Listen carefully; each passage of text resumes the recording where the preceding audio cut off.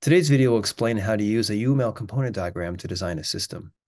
Hello, I'm James Helfrich. The UML component diagram is a useful tool for drafting out an entire system design without getting bogged down in minutia of detail.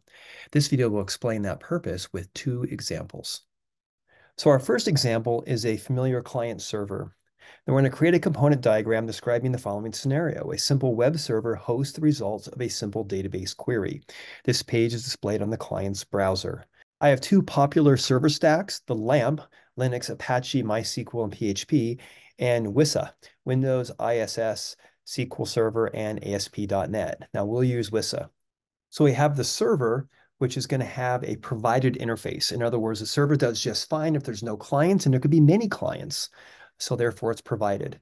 The client has a single required interface, requires a server. The client cannot function without the server. We're going to use HTML, CSS, and JavaScript as our interface. And notice that the server does have a well-defined port, port 20, and the client has a well-defined port, port 21. This is one of those rare cases when the port is actually named, not just the interface that uses the port. Now, the client is going to have the operating system, and the operating system is going to then talk to the browser. Notice that the operating system is a provided interface. It could function just fine without the browser, but the browser requires an operating system. And the browser in this case is going to use Win32. And notice that the operating system does provide a port because this is a well-defined interface that's documented. Now, the server, how's the server going to consume and produce HTML, CSS, and JavaScript? Through ASP.NET. Then is going to use SQL Server. Now, SQL Server provides an interface, and ASP.NET requires it. In other words, I could use other applications for SQL Server besides ASP.NET, but ASP requires SQL. And this is going to be a port, and that port is defined by the SQL interface. Now, ISS is going to also provide an interface that SQL is going to consume, and this IIS provides a port. And then Windows is going to provide a port as well, in this case, Win32. Okay, here's another example. I want to play some music through my car. Now, there are three main components: the car, the phone, and the music service, each of which has several components. So the car is a component, the phone is a component, and the music service is a component. Now, notice that the phone provides an interface which the car or a Bluetooth speaker or a variety of other accessories could consume or not.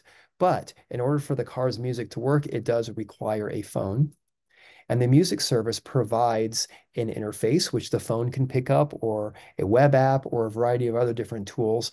But for the phones to play music, it requires a music service. Now, let's talk about the music service. We need to store the song someplace, and that's going to be some data store, probably a database, but it could be a variety of other things. And this is going to be a provided interface. In other words, you can access this data from a variety of locations, and the data store can function just fine without any clients. Now, the internet server is going to require the data store, and it's going to talk to the phone. Now, the phone is going to have an internet client, which requires an internet server in order to work. And then that's going to provide an interface that the music app is then going to consume.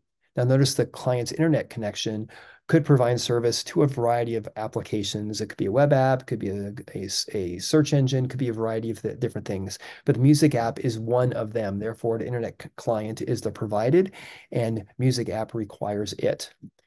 Now, we need to somehow get the music from the app to the car, and we're going to use Bluetooth for that. Now, the Bluetooth provides an interface that the music app can consume. Notice we can use many things like the phone, or a lot of other things could use that same interface. And so the Bluetooth is provided and music app is required.